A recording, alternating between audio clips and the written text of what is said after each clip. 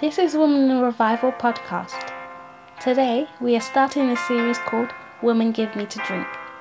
For today our topic is God delights in her. Did you know that God delights in you? He loves you very much because He made you. Deborah Shinabi will now take us further on this topic. Our Lord Jesus, we want to thank you for this opportunity to share your word together as ladies. I am praying that you will minister grace to all the ladies that will hear even this session. Thank you, Lord. In Jesus' name, amen. I want us to look at the topic, God delights in her. God delights in the woman. I am so grateful to the Lord for creating me a woman. It's such a great privilege to be a woman. You cannot overemphasize the beauty of God in a woman. So this afternoon, I want us to look together on God delights in her. So this is part of the series, Woman Give Me to Drink. The series is from John chapter 4. So we'll be looking at the life of the Samaritan woman to glean for our own lives. So God delights in her. Isaiah 62 verse 4 says, Thou shalt no more be termed forsaken, neither shall thy land any more be termed desolate. But thou shalt be called Ephzibah, and thy land Beulah. For the Lord delighted in thee, and thy land shall be married. This is the word of the Lord to us women. It is saying to us that we shall no more be termed forsaken. I want us to look at 4 key words from this Isaiah 62 verse 4. The first word is forsake, the second one is desolate, the third word is delight, and the fourth word is married.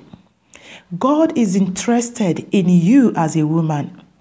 Creating you as a woman is not a mistake. He did that purposely for His own purpose. Matthew 19 verse 4 says, He who made them in the beginning made them male and female. There is something God wants to do through and in the male, and so also through and in the female. So it wasn't a mistake when God made the man and the woman. So let us look at these 4 words from this Isaiah 62 verse 4. God is saying, you shall no more be termed forsaken. That word forsaken means to quit, to leave entirely, to abandon, to be deserted. When people give up on you. So God is saying, you will no more be called an abandoned woman. And I know that there are many reasons why women are abandoned. Some of you are single parents. Some of you have been rejected by your husbands. Some of you have been rejected even by your own very children. Some of you have been rejected by family members, by parents. You have been rejected even in your local churches due to one reason or the other. And God is coming through to you saying, even in this new year, I want a relationship with you. You will not be forsaken. I want to give you a name. I want to change your circumstances. I want to change the way you are being viewed. You will no more be forsaken. You will no longer be quitted. You will no longer be abandoned by men. You will no longer be desolate anymore. That is what I see God saying. God is saying, you will no longer be rejected by your colleagues at work. Some of you are rejected not only in your own home, even at your workplace, even on your street. It's as if there is a tag on you. And the second word is desolate. God is saying, look, I love the woman. The word desolate means to be barren, to laid waste, to be devastated. And many of you are living in a devastating state. And God is saying, I am delighted in the woman. I delight in her.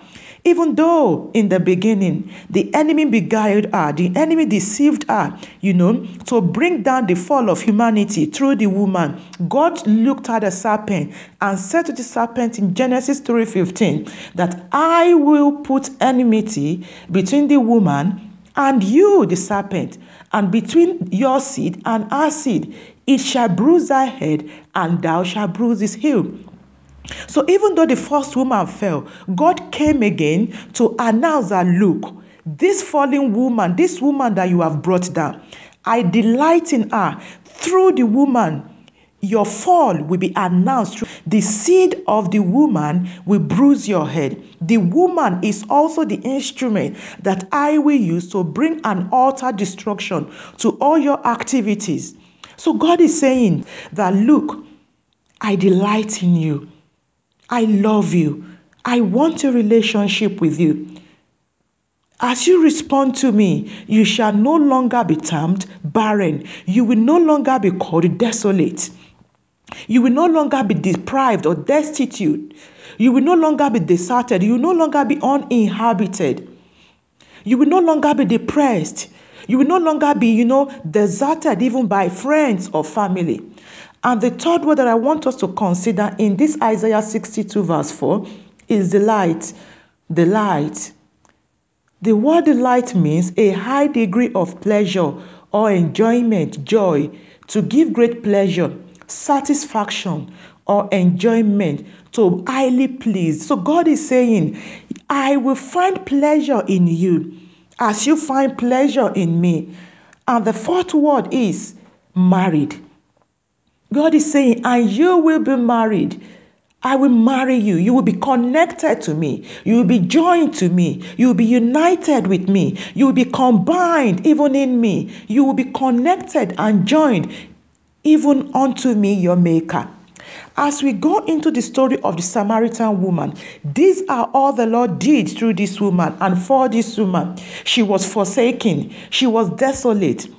No one took delight in her, but Christ came to show her the depth of his love for this woman. And that is the same thing that he wants to do with you, even in this year and even in the years to come. God is saying, I delight in you.